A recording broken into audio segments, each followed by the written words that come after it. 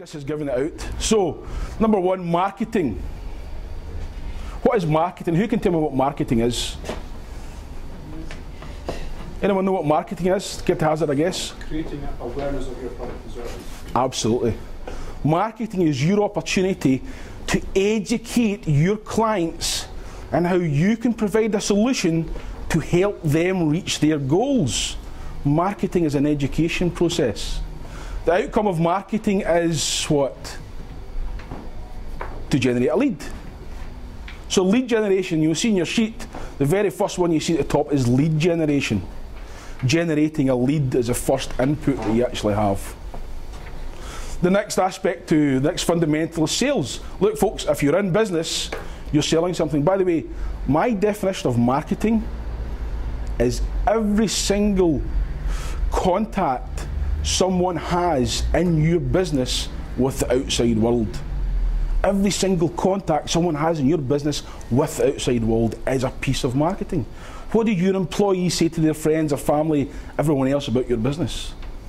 That's when you truly have a great business, when you're confident that even your employees are going out there and saying, it's a great business to work for.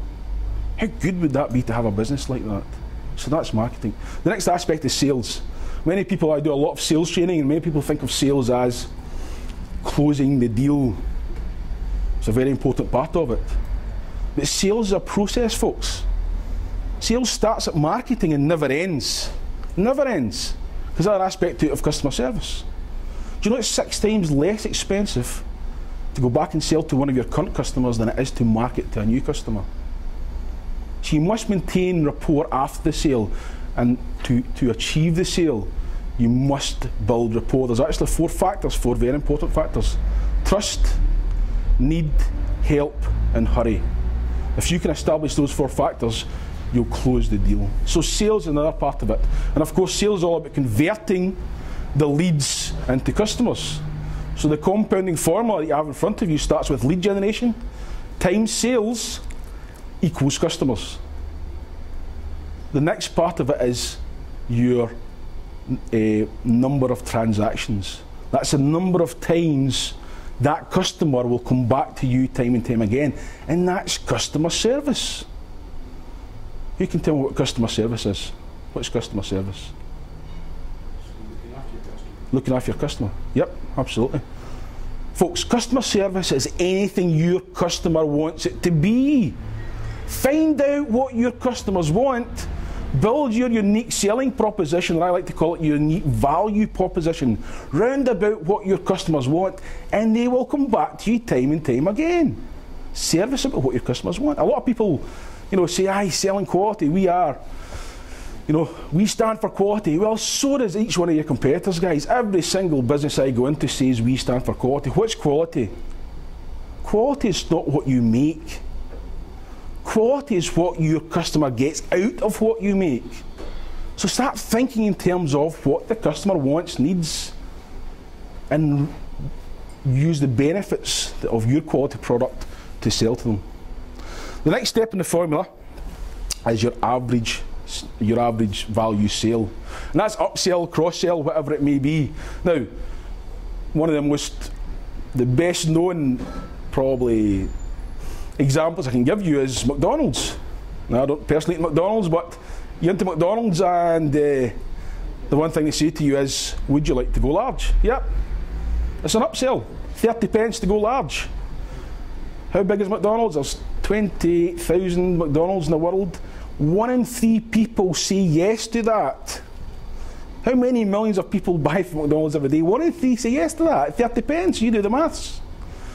So it's important. Selling is about professionally giving your customers what they need. And if they need other types of services or products that you can offer them, if it's something they need, then why not make them aware of it? Why not sell it to them? So far what have we got? Number of leads times your conversion rate equals your number of customers, multiplied by the number of transactions you have each day, multiplied by your average sale equals your revenue. You then multiply that by your profit margins and you'll get your actual profit. So that's a formula for business, folks. It's the most powerful secret I can share with you. It's a compounding formula for business, and I'll explain that in a minute. Profit margins, by the way, it's one of the first things I work on in any business. One aspect of business that, for example, in a manufacturing environment, getting more out at the same time is a great way of increasing your margins, but there's so much you can do with your margins. The first thing you have to understand what your margins are, what your true margins are, and then see how you can improve them. So if you can take a pen, what I like to do in that first column for leads, I've got and this doesn't matter if this relates to you in a day, a month, a year. So the number of leads I've got in that first box here is 4,000 leads. So just follow me as I go along. 4,000 leads multiplied by 25%, that's your conversion rate, gives you 1,000 customers. Yep, everyone follow that? Times 2, in other words, they each buy from you twice in that given period, whether it's a week, a month or a year, doesn't matter. Multiply by £100, that's the average sale. Gives you £200,000 in revenue. Everyone following the formula? Multiplied by 25% margins, so that's what you're making on everything you sell, leaves you £50,000. Folks, I have 400 strategies that what's in each one of those inputs that produce your customers, your revenues, and your profits. 400 proven strategies. If I'm working with businesses for over a year, do you think it's possible that I can increase each one of those inputs by just 10%? Do you think that's possible?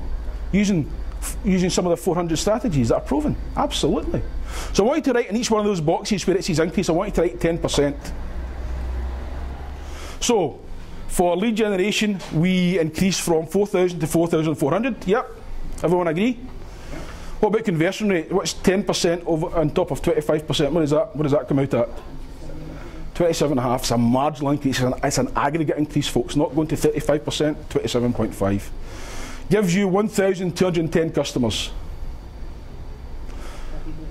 Multiplied by 2.2, so you're adding 10% onto, improving number of transactions by 10% to 2.2. Where average sale goes up to 110, again a 10% increase. So overall then, do you agree we've increased our revenue by 10%? Why? Because we've achieved the compounding effect. We've actually increased our revenue by 42%. Because we've achieved the compounding effect. Isn't that amazing?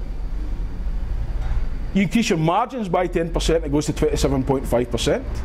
Or 27.5%.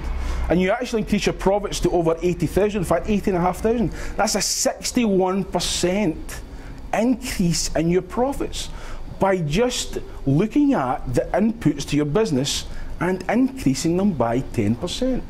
So folks, what I would encourage you is, this is yours to take away. Take it away, apply your own figures to it in your own business.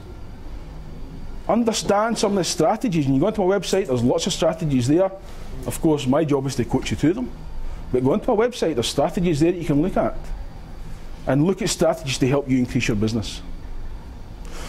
So my offer, folks, today, what I do with any business owner, I'll come in and I will do your 5 ways with you. I'll come in and work out these with you, completely free of charge. I'll give you strategies and areas to improve your business, because my goal is to add value whenever I go, and I truly believe if I come in and add value to a business, then that business will want to do business with me in the future. So by all means, talk to me afterwards, folks. I would love to come in and meet you in your own business and try and help you. So thank you very much. I hope this has been very beneficial for you. I've enjoyed it. Is there any questions before I stop? Anyone, any questions? Okay, so if you log on to my website, it's www.actioncoach.com/Derek Mair, DEREKMAIR. In fact, you'll see that at the bottom of your sheet. So thank you very much. I enjoyed speaking with you today, and by all means, come and see me afterwards.